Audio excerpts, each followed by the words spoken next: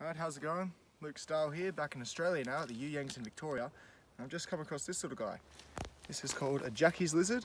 It's one of the 3 species of dragon that you can find here in Victoria. Really quite cute.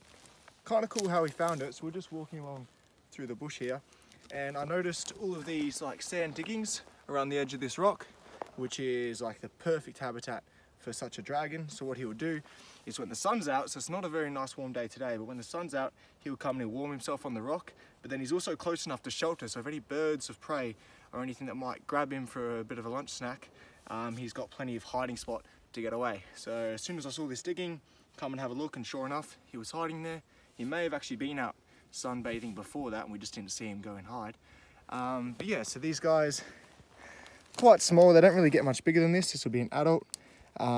They primarily feed on small like arthropods and invertebrates, so he will feed on like little insects and stuff like that, and yeah, really quite cool. Thanks.